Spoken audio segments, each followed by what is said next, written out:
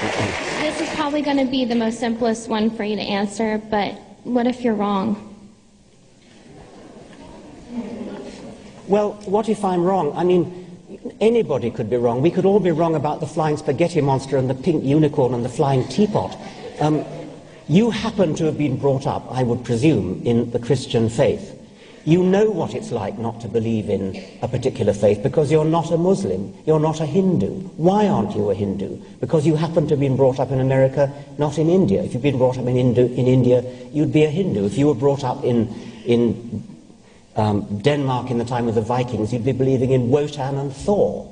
If you were brought up in classical Greece, you'd be believing in Zeus. If you were brought up in Central Africa, you'd be believing in the great Juju up the mountain. I mean, there's no particular reason to pick on the Judeo-Christian God in which, by the sheerest accident, you happen to have been brought up, and ask me the question, what if I'm wrong? What if you're wrong about the great Juju at the bottom of the sea?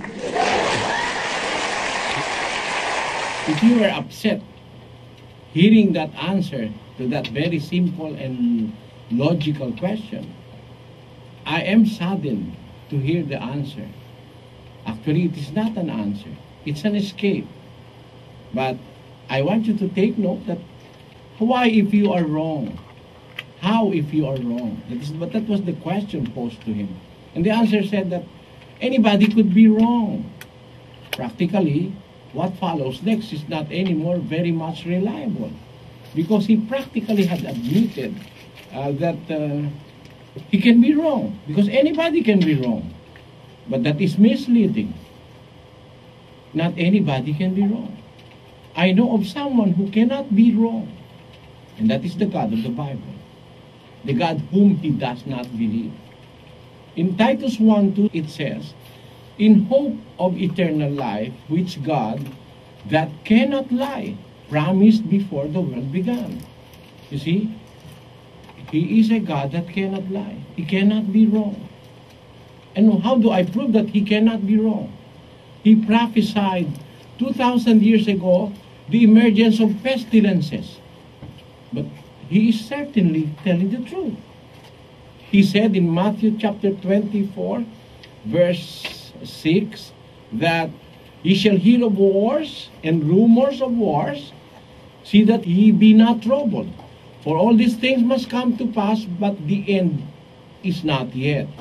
For nation shall rise against nation, and kingdom against kingdom, and there shall be famines, and pestilences, and earthquakes in diverse places, and these are the beginning of sorrows.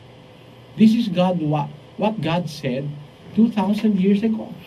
There will be wars, rumors of wars, pestilences, and there will be famines and earthquakes.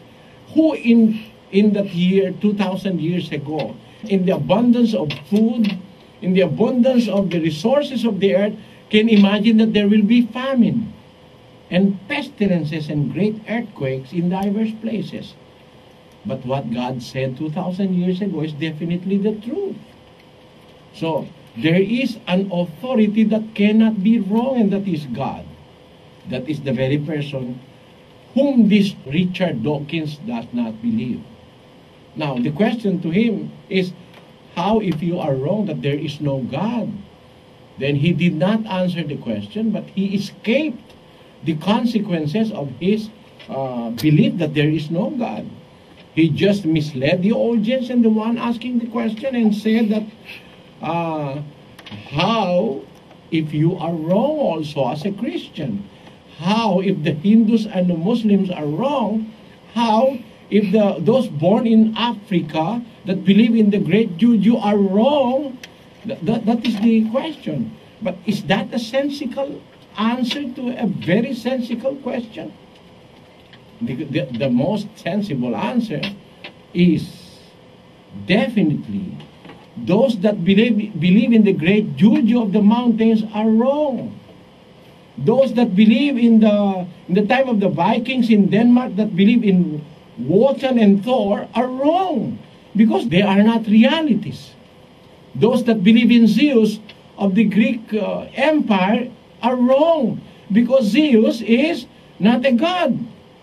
he is an idol. He is idolized by the Greeks. The Diana and Adonis are gods and goddesses, but they are not real gods. So they are definitely wrong. The question does not answer truthfully what it is required of the speaker. They are definitely wrong. And do not tell me that because you are born in India, you are sure to be a Hindu. While it is true that those born in India can be Hindus, but there are those that born in India who are not Hindus. They can be Christians after due investigation of their faith. Those born in Africa, it doesn't necessarily follow that because you are born in Africa, you will become a believer of the great Juju of the mountains. There are educated Africans that after having discovered so many sources of truth, especially the Bible, now believe the existence of God and the Lord Jesus Christ. You see? So, that is not a very sensible answer. In fact, it is not even an answer. It is just a escape to the consequences of propagating that belief that there is no God. Mind you, brothers and sisters and friends, these people who are called now atheists that do not believe in God are fools, according to the Bible. They are fools. You can discern their foolishness by their answers. Let us hear one of them. None, not one, no God, never was.